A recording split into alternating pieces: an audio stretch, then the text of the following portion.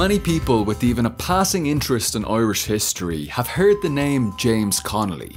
Many might know that Connolly was an executed leader of the 1916 Easter Rising. But how many know what he stood for, what he fought for, and what he ultimately gave his life for? Who was this revolutionary leader that was so important, so dangerous to the very existence of British imperialism in Ireland that, while he was already fatally wounded beyond the point of even being able to stand up, he had to be tied to a chair and shot dead by a British firing squad in Kilmainham jail? Could it be that the imperialists were trying to kill more than just a man that day? In fact, they were trying to murder not only Connolly himself, but his political ideology. So what was this ideology, this revolutionary vision that James Connolly lived, fought, and ultimately gave his life for? This video will seek to answer some of these questions, while also providing a broad overview of some of the key events in James Connolly's remarkable life. But first, if you're new here, then go ahead and hit subscribe and turn on the notification bell below for bi-weekly socialist educational content and analysis. If you're in a position to do so and you want to make these videos a weekly thing, then consider tossing a couple of euro or dollar per month over on Patreon so we can pay for an editor to help get the goods out every single Friday. You'll not only get access to the Discord server and our weekly socialist discussion group, but also your name in the credits and even a shout out at the end of each video for everyone at the €10 tier and above. And if you're not in a position to support financially, you can also help out a lot by sharing these videos around on social media. James Connolly fought for the liberation of the working class every day of his life. Born on the 5th of June 1868 into the slums of the Cowgate in Edinburgh, Scotland, to Irish migrant working parents from County Monaghan, Connolly grew up in what was affectionately called Little Ireland, a deeply impoverished emigrant Irish community which gave him a deep love for his oppressed country and a burning hatred of the class system from a very early age. Leaving school for working life at just 11 years of age, Connolly was thrown into the world of workers fighting against exploitative bosses just to earn enough to eke out an existence. Even from these early days, the young Connolly would have been influenced by socialist ideas and the emerging truths of Marxism, as his brother John was a committed socialist and active in Scottish socialism, later becoming secretary of the Scottish Socialist Federation. However, at age just 14, to escape the abject poverty forced on the Irish community in Scotland, Connolly lied about his age and his name and enlisted in the British Army. Serving with the 2nd Battalion of the Royal Scottish Regiment, Connolly was deployed to Ireland. This would become an important factor in determining the course of his life. While serving in the British Army in Ireland during a period known as the Land War, when the masses of Irish tenant farmers rose up in resistance against the absentee English landlords who claimed ownership of the majority of the land in Ireland, Connolly's class politics were reinforced, and his hatred of British imperialism and the British Army was galvanised. It was during this time, while still in his formative years, that Connolly's love for Ireland and her oppressed people grew into a passion to end the centuries of colonial occupation and exploitation. While in Ireland at this time, Connolly also met and fell in love with Lily Reynolds, a working class Protestant Republican from Wicklow. In many ways, it's to Lily that we owe the teachings of James Connolly, because it was her who first taught him how to read, and then to write in a thoroughly engaging style that he would later put to use with such effect when explaining the complex political positions of socialism, republicanism, and revolutionary Marxism to the Irish working class, and outlining how they all went hand in hand in application to the particular conditions of Ireland. On hearing that his regiment was to be deployed to India, Connolly deserted the British Army and returned to Scotland, where Lily joined him and the two were married in 1890. Connolly threw himself into the Scottish Socialist movement, becoming active in the Scottish Socialist Federation like his brother. Now able to read and write, Connolly dived into the serious study of Marx, Engels, and revolutionary theory. Desmond Greaves wrote that the main textbooks of his early years were the Communist Manifesto, Wage, Labour and Capital, Value, Price and Profit, all of Marx, and the Communist Manifesto by Marx and Engels. He also began to engage in a serious study of Irish revolutionary history and became deeply committed to the ideas of Wolfe Tone, Robert Emmet and James Fintan Lalor. Connolly understood that the colonial oppression of Ireland was a manifestation of class oppression and that the fight for freedom in Ireland was both the class and the national struggle. In order to better formalise his ideas, Connolly founded the Scottish Socialist newspaper The Socialist and became its first editor. However, he longed to return to Ireland to play a role in building the revolutionary movement there. So when a job as the full-time secretary of the Dublin Socialist Club arose, paying £1 a week, Connolly jumped at the opportunity and returned to Ireland in 1896. Now, one of the key reasons that Connolly is so important today is that he synthesised the revolutionary ideology of Irish Socialist Republicanism, which is the Marxist scientific socialist method applied to the concrete conditions of Ireland as a guide to action and a roadmap to victory.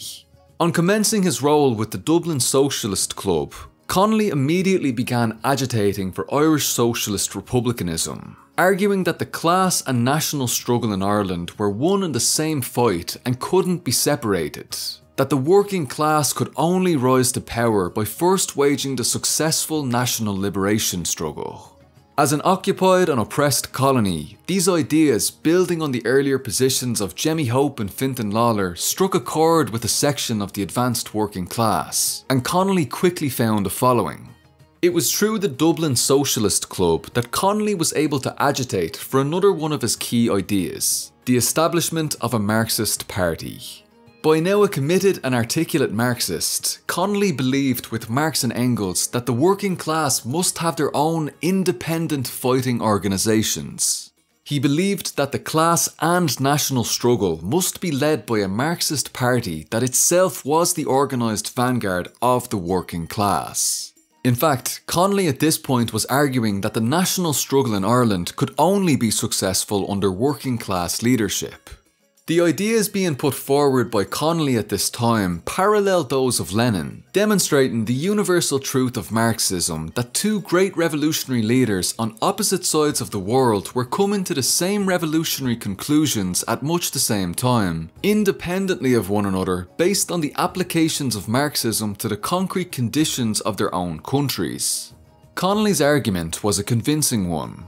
At a meeting at Pierce Ryan's pub on Thomas Street in Dublin in May 1896, the Dublin Socialist Club accepted Connolly's motion to establish a Marxist party and the Irish Socialist Republican Party was born. Connolly had given the Irish working class their first weapon of the revolution. The new party under Connolly's leadership began to agitate not only for complete Irish independence from Britain, but the establishment of an Irish Socialist Republic, and were the first organisation to do so.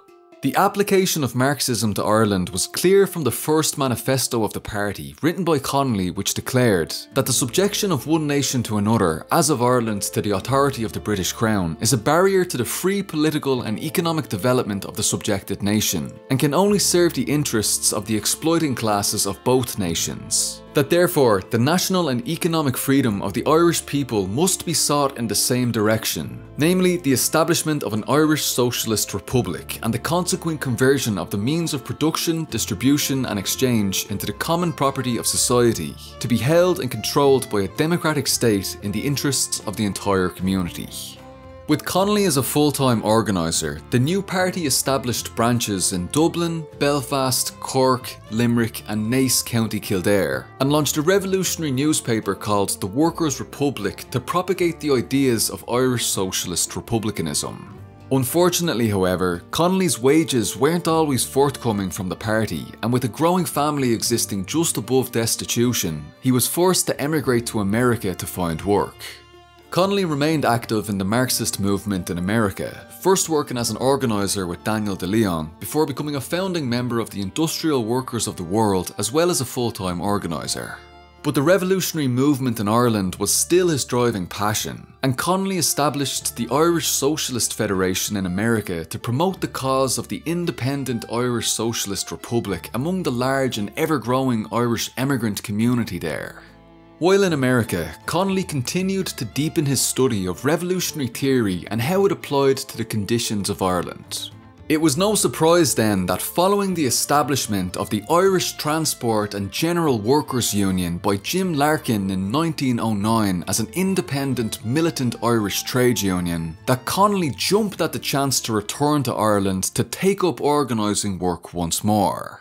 Connolly returned to Ireland in 1910 and moved to Belfast to organise the new militant trade union. Promoting socialist republicanism and non-sectarianism, Connolly had success in recruiting both Catholics and Protestants in Belfast to the Workers' Union and had significant success in winning a dock strike in the city. It was also in 1910 that Connolly published his masterpiece, and perhaps still the most important Marxist text written in Ireland, Labour in Irish History, in which Connolly uses the Marxist method of historical materialism to chart the course of Irish history and bring forward the leading role of the working class in the fight for freedom. The book became a socialist republican bible of sorts, establishing Connolly as both a major Marxist thinker on the international stage and as a great leader at home within the Irish Revolution. In this text, Connolly asserts what has become a fundamental position of the revolutionary struggle in Ireland: that only the Irish working class remain as the incorruptible inheritors of the fight for freedom in Ireland.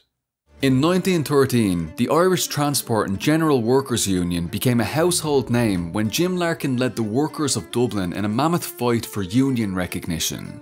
The ITGWU's militancy and successful use of the sympathetic strike caused the capitalist class to both fear and hate the union.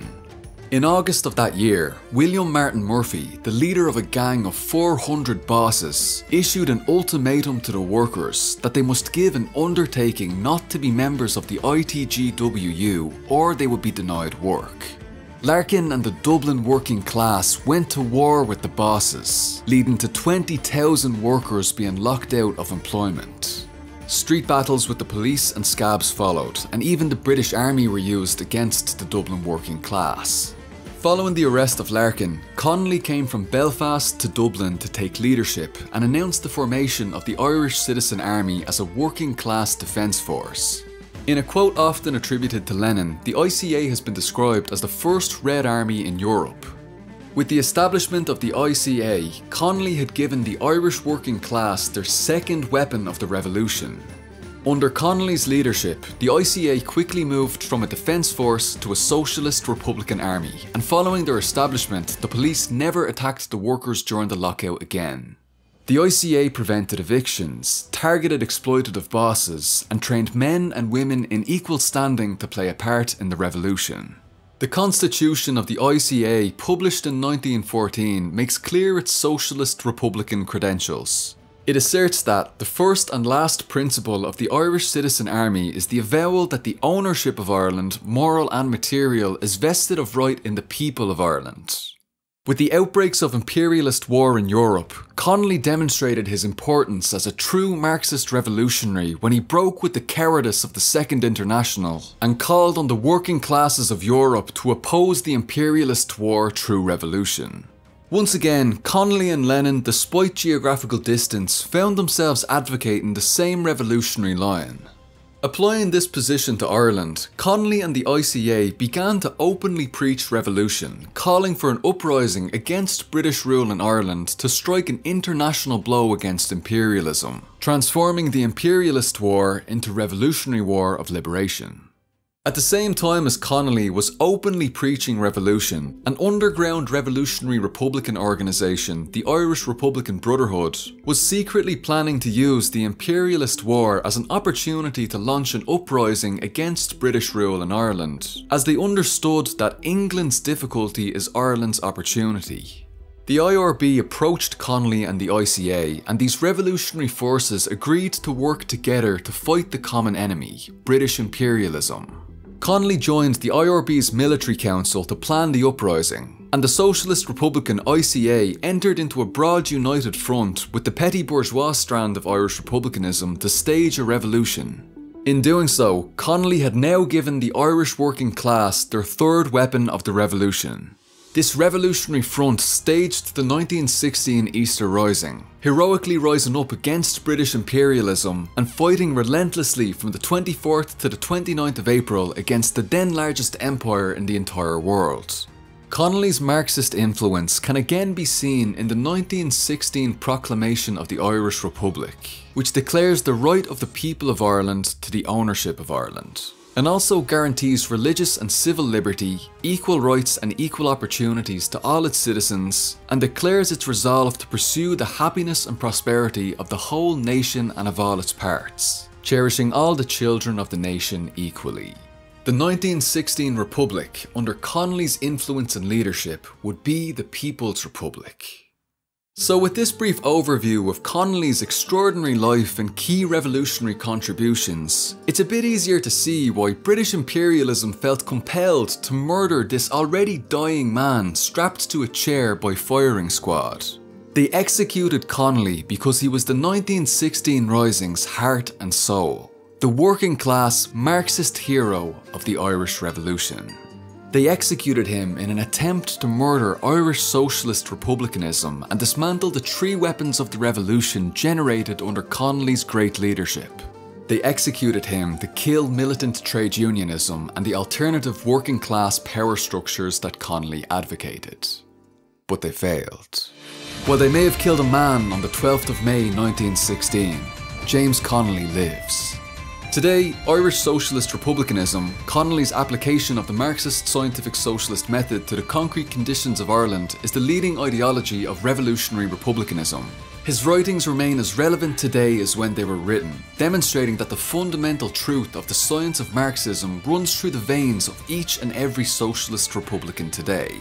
The name of James Connolly continues to be heard, and will continue to be heard, wherever Irish workers fight exploitation. Even in England, in the belly of the imperialist beast, where Connolly and his revolutionary ideology are being invoked today as a guide to action by striking rail workers. They may have killed a man, but James Connolly lives.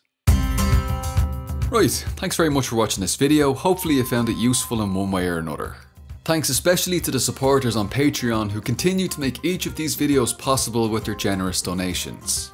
Thank you Blue Collar Red, Julia Aventranger, BJB7, Ugopnik, Jacob Jaff, Grimwater, Borkua Gorilla, Ryan Hodgson, Soup, Michaela Schmid, Christian Napales, Alfonso Dingo Torres, Rock Artist, Zakasi, Anglo-Irish Bolshevik, Thomas Rossum Wood, Bobby Block, Jason Schmidt, Mitch Schiller, Saoirse Velan, Roja, MLM in Practice, Eric Lindahl, Robert Jarzak, Anastasia, Wonderbad, JT Chapman, Joseph Shepherd, Comrade Amara, Wealth for the 99%, Peter Krause, Hagen Mitchells and Soy Mesmer.